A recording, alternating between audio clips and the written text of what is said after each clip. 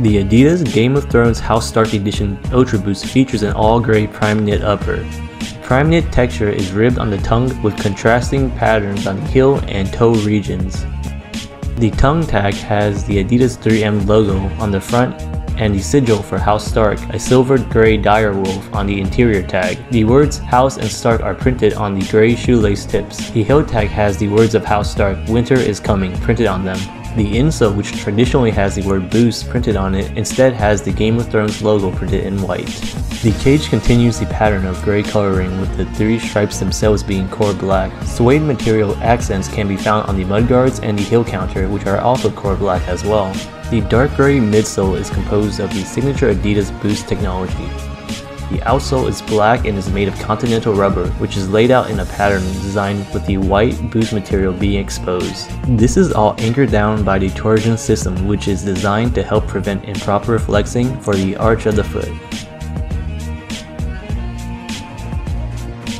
First off, the only reason I bought these shoes is because I am a huge Game of Thrones fan. I have been since the first season. It's probably my favorite show of all time. I didn't even know about the collab until about a week after the release, so I ran to my local Finish Line store, and luckily I was able to snag a pair in my size.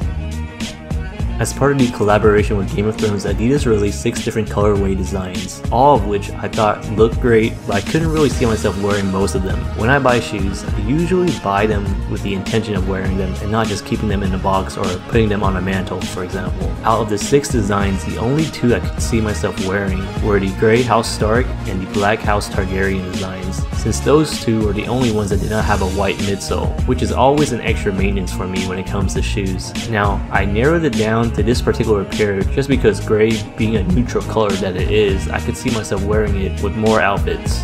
As with all Ultraboosts, comfort is not going to be an issue here. These are very comfy shoes. The extra cushion around the ankle adds a lot of support, and it gives it an almost snug type fit. I bought these true to size and did not have any issues with it being too small, as some have suggested to go a half size up. This will vary by person, but definitely try them on ahead of time before buying it if you have a chance to. The difference between good and great is in the details, and you can tell Adidas definitely paid attention to the details here. Design wise, I really enjoyed the gray, or as I prefer to call it, wolf gray, castle gray color scheme. You get some serious Winterfell vibes here.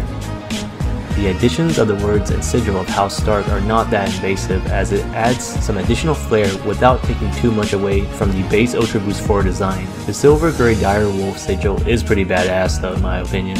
Overall, I've always been a fan of the Ultraboost. From comfort, design, and functionality, it checks all the boxes for me. This review was to see how well it incorporated the House Stark design, which it does do a good job in my opinion, so to me it was worth the purchase. Even if you're not into Game of Thrones, these are great running shoes. You can wear them pretty much for most occasions, whether it's to work out or even just casually for the fashion aspect of it. For my Game of Thrones fans out there though, this is definitely a must-have. If you can get them retail wise, it's worth the investment. If you plan to buy it on the resale market, make sure you're ready to potentially pay a lot more. The words of House Stark are, winter is coming, and so is my credit card bill when I have to pay off these shoes. Let me know what you guys think in the comments, and as always, thanks for watching. I'm out.